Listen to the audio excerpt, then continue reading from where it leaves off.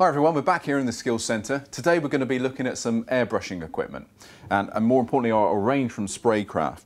Now SprayCrafts do several types of airbrush, but today we're going to be looking at the SP50K. So let's have a look and see what we get in the box. So straight open, the box contains the instructions firstly. We've got our airbrush, and this one's a dual action airbrush, which I'll explain the uses of in a moment. We've got our propellant, we've got our regulator here, we've got the air delivery tube, storage jar, delivery jar, and your small spanner for undoing the nibs, as well as your airbrush cleaner. So let's set it up and see what happens when we start airbrushing. Okay, so here we are, here's the airbrush all connected up. To do that, all I've done is connected the regulator, screwed that onto the propellant, then the regulator in turn to the airline, and the airline to the airbrush. I've already filled my delivery jar up with blue paint, so now we're ready to airbrush.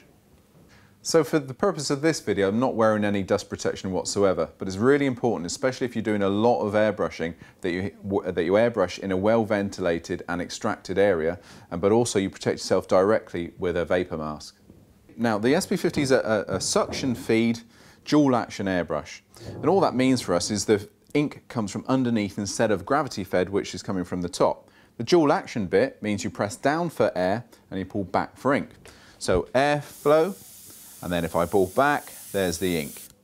Okay, we're going to do a couple of simple exercises here. We're just going to create a small sphere and then we'll put some shadowing underneath. Now this is a template that's pre-made, but you can cut your own templates quite easily. We're going to put a little bit of ink around the bottom right hand corner here. Our light source is going to be coming from the top left. So there we are, that's the first stage. Now if we add a little bit of shadowing at the bottom of that sphere, if I take the template away, a little bit of shadowing, remember where the light source is coming from, and there's your sphere. Now they're fairly broad strokes. If you want to go down for smaller detail, they're nice and close, very gentle with your amount of ink that you're pulling back on. But there we are, that's how small you can get with the airbrush, so for your fine detail work, it's perfect. Back out again for broader strokes and for infilling. And it's as simple as that. So there you have it, the SP50, straight out the box and ready to airbrush.